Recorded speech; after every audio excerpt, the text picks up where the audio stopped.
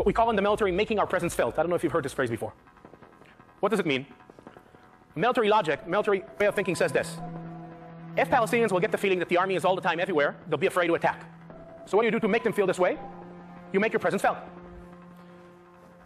How does it manifest itself? In different places, different ways. So if I'll just give you an example from Hebron, which is a city that I served in for almost 14 months. So Hebron is the largest Palestinian city in the West Bank, in the south of the West Bank. Around 180,000 Palestinians live in Hebron. It's a unique city by that it's the only Palestinian city as a whole, if you put aside East Jerusalem, that has an Israeli settlement in the heart of the city. So you have 850 settlers living in a city center of 180,000 Palestinians. Guarding them, you have 650 combat soldiers on a day-to-day basis, and I was one of these 650 soldiers for a while. So what do? You make your presence felt. How does it look like? You have two military patrols. One is in charge of the old city of Hebron. The other one is in charge of Palestinian neighborhoods around the old city.